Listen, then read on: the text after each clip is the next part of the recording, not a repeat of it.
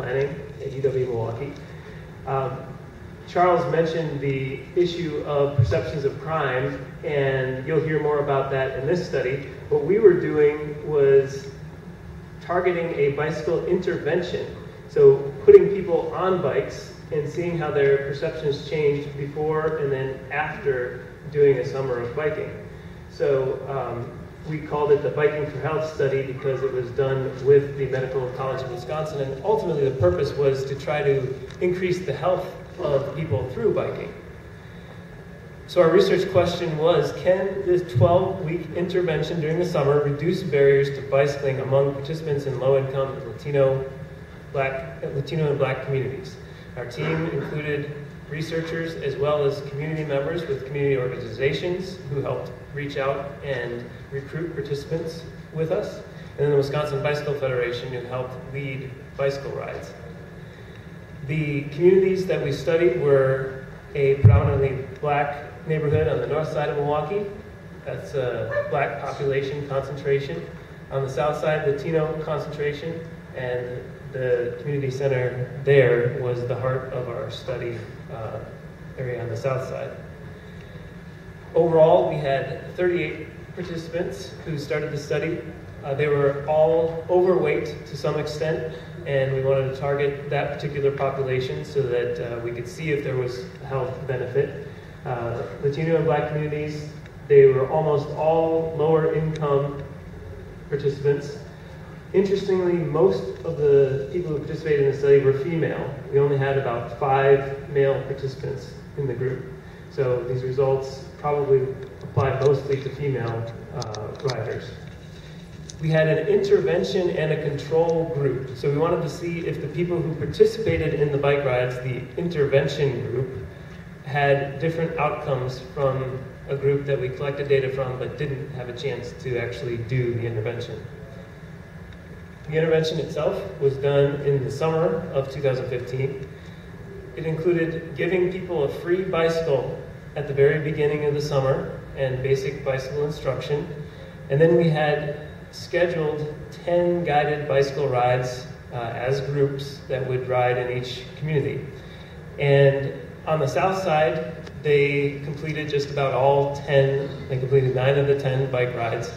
On the north side, there was a difficult time scheduling some of the people who were participants, and so there were only 3 bike rides that actually were done. We took some of the people who were in the intervention group and moved them to the control group if they didn't actually participate as much in the intervention. So we evaluated at the baseline time, so just before the intervention started, at 12 weeks, just at the end of the intervention, and then also collected data at week 20. So 8 weeks afterwards, did the effects of the intervention continue after into the fall? We looked at a couple of different biometric tests. We also did a step test, and then what I'll mostly talk about is results from an attitude survey, in particular focused around what people perceived as barriers to biking. Now first with the step test, this is a way of measuring physical activity, or their physical fitness. These are comparisons versus the baseline time. So at 12 weeks, the intervention group did about 20 more steps in 6 minutes versus when they did it at the baseline time. So they got in better shape after 12 weeks, and actually that went down by 20 weeks, as you might expect, for reasons because it changed from summer to fall and the weather wasn't as good, as well as people weren't doing their bicycle intervention as a group anymore. We compared the intervention group with the control group just to see if there was a significant difference. Though the intervention group was higher in terms of how much they increased their steps, it was not statistically significant. So statistical significance for all researchers in the room. It's important because we can't tell if there's a big difference or not officially between the intervention and control.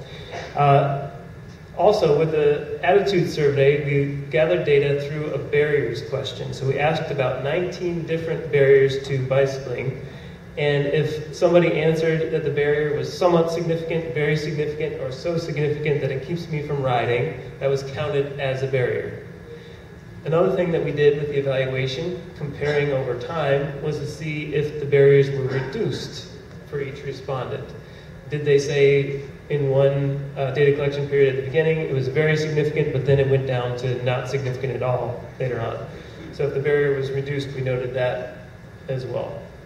So first of all, in terms of barriers, bad weather was the top one that was mentioned. This is Wisconsin, so it is not a shock to see that bad weather was a barrier. But some of the ones that Charles just mentioned were also very highly ranked. Not having a bicycle use, about 3/4 of the respondents said that that was a barrier to them. Not feeling safe from car traffic. And then fourth, not feeling safe from crime. That's what Charles mentioned, the perceptions of security. When we looked then at how people changed their perceptions over time, the people who were in the intervention group are shown as the red bars. So red bars that are longer indicate that a greater percentage of the respondents reported a less significant barrier. So the perception of the barrier went down for more people where the red bar is longer. So statistically significant effects between the baseline and 12 weeks right after the intervention was done are highlighted here. These 7 factors, including not having a bicycle. That's not surprising because the intervention respondents received a bicycle the first week of the intervention. But not feeling safe from car traffic, not feeling safe from crime, not knowing the best routes to use, those were all decreased significantly more among the intervention group than the control group, as well as being physically uncomfortable, not feeling healthy enough to bike, and not having other people to bike with. Now, did these perceptions of reduced barriers sustain over time? Well, some of them did, but not everyone did into 20 weeks. We still maintained the reduction in barrier of not feeling safe from car traffic, as well as not feeling safe from crime, and then not feeling healthy enough to bike. So people were feeling healthier, feeling safer around car traffic, and then perceiving that their neighborhoods were actually safer in terms of crime. That's important as we consider bicycling as a tool to build community and reduce those perceptions of crime that are a barrier to biking. We talked with the participants, the ride leaders did, and we gathered data in the survey from open-ended responses, and they told us what they thought about overcoming barriers over time. One person said, after joining the study, it brought back the joy of being on a bike. Another, I am more comfortable riding the bike on the streets.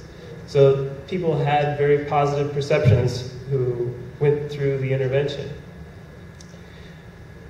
We found some other lessons as well. We heard from many people saying the importance of family in their opportunities to encourage biking and participate in bicycling. So my husband encouraged me to bicycle, or I want to be able to go on bike rides with my children. As Charles mentioned, lack of access to working bike was a big barrier. This pointed to a real need in the community for bike shops, for opportunities to provide affordable and quality bikes as well as tune-ups. The Southside group actually visited a local bike shop as part of one of their rides. They could learn what it was like to go to a bike shop and be fit and get a bike that really worked for them. And importantly, the intervention group developed what we call bike culture.